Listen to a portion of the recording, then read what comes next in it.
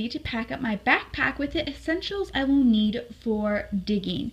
I'm taking it along specifically so I can carry water up to the dig site, but then of course I'll put my gloves and knee pads, and I'll have 2 different kinds of hats and sunscreen and a rain poncho, sunglasses, an external charger for my phone so I can film up there, and Jolly Ranchers. What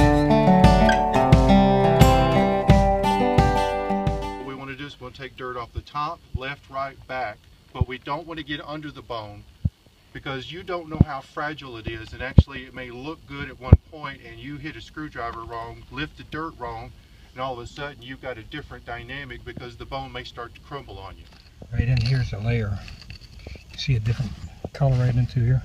This is a layer where we've been finding bones, and you can find turtle bones in here, you can find fish bones in here, you can find dinosaur bones in here.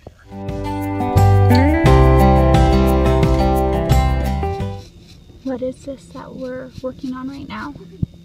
It looks almost like turtle.